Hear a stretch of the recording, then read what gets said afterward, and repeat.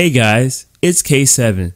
Today I'm going to be showing you how to transfer a 3DS game save file to be playable on the Citra Emulator and continue where you left off from your 3DS save file. Now the only thing you're going to be needing is a 3DS with custom firmware. This only works with custom firmware 3DSs. You need JK Save Manager and, of course, the Citrt Emulator. You can find the links for JK Save Manager and the Citrt Emulator down in the description. The links are down below. Once you download those files, you will need to extract the JK Save Manager. It doesn't matter where you extract it, just extract it and then place it into the root of your SD card of your 3DS. Create a folder on the root of your SD card and name it something like CIA or CIAs. Once you've created the folder, place the CIA that you just extracted within the contents of that folder. By the way, a lot of people get confused when people say root of SD card. The root of the SD card is just the space within the SD card. So keep that in mind when people say root from now on. Okay, once you place the CIA within the contents of the folder, this part is done. You can now remove your SD card from the computer and place it back within your 3DS. Once you've reinserted your SD card within your 3DS, you will need another tool for CFW on 3DS. That's custom firmware. You will need a tool called FBI. If you don't already have FBI, you can find FBI down in the links in the description. You can download it there and install it. But if you already have it, then you're all set. You can just go here, and then if you haven't installed it, just follow these steps after you install it. Okay. Open up your FBI client on your 3DS. And then you're going to scroll down to titles. And then you're going to look at the title ID number. And you're going to look at the last 8 numbers here as shown on the screen. These numbers indicate the title that you are trying to locate. So keep these in mind when searching for a title, because this will always tell you the title that you are looking for so that you can match when you're looking for a specific save.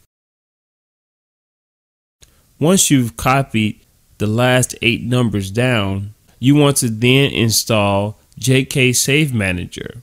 You want to hit B until you're back at the main page of FBI. Then you want to go to SD. You want to go to the folder that you just created called CIAs or CIA, whatever you may have named them. Go to that folder, open it, click on the CIA and install it. This will install JK Save Manager. Ungift wrap the new tool and start it up. The first time starting up, it'll take a little bit of time. Just be patient and it'll open. After this, it won't take as long anymore. The first time, it just needs to load some files in. But every other time after that, it'll be a smooth and quick opening of the program. So when you open it, you're going to get a window like this. So if you're exporting or importing a game from a cartridge, you want to select cartridge. If you're importing or exporting a game from a CIA or installed game on your 3DS, then you want to select SD CIAs. From there, we want to locate the game that we want to export the save from. In this case, we're going to be exporting the save from Pokemon Moon. So select that and hit the A button, or whatever game that you chose to export from, select it and hit the A button. Next, hit Save Data Options, then hit A on Export Saves. Select New, and then name it whatever you'd like, and hit the A button. Then hit OK. Once it's done, you're finished here. You can close the application, and also you will need to remove your SD card from your 3DS once again and reinsert it into your computer. Once you're back on the root of your SD card, locate the JKSV folder, saves, the name of the title, the name of whatever you may have named your save, then you will find your save here. Copy your save and place it onto the desktop. You can now close your SD card's window. Once you've closed your JK Save Manager, you then want to open up your Citrt Emulator directory folder. You can do this by right-clicking on the shortcut of your Citrt Emulator and clicking Open File Location. From there, go up to the folder titled User, SDMC, then Nintendo 3DS. All zeros again, titles, all zeros with the 4 in the middle, and then here you will find the location of saves for your Citra Emulator. Now remember those last 8 digits that was required of you to copy down within the containments of the titles in the FBI folder? Well, now this is the point that you will be needing it. You will need those numbers in order to locate your save and identify your save. So wherever you may have copied down those last 8 digits, it will be a good time to find them. And then paste it in the search bar up top in the right hand corner of your window, and it'll find the folder for you. Or you can just search for it manually. Open it, hit Data, open the folder with zeros and a 1 at the end, and here you will find your save. Go to the desktop and drag the save that you exported from your Save Manager into this folder. Replace it, and then you can close this window.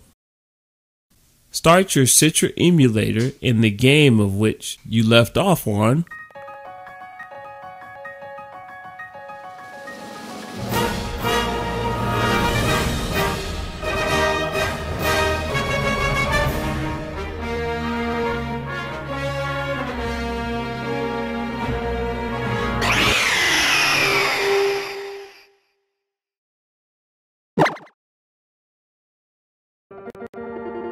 As you can see, it works just fine. Now you can continue where you left off from in a game that you were originally playing on your 3DS. Well, anyways, guys, this was a pretty long video. For those of you who stuck around, I appreciate it. But besides that, if you guys need help, make sure to leave those comments down below. I'll get to them when I can and if I can. Also remember to talk to each other if you need help, and I'm sure you guys can help each other out down there in the comments as well. Make sure to leave a like, share, and subscribe for more videos like these. Until next time, this has been K7. Peace. Take care, guys. Later. Hey guys, it's me, K7. I hope you've enjoyed the video. Make sure to leave a like and hit the notification bell for more videos like these. Okay guys, I'll see you guys next time. Later.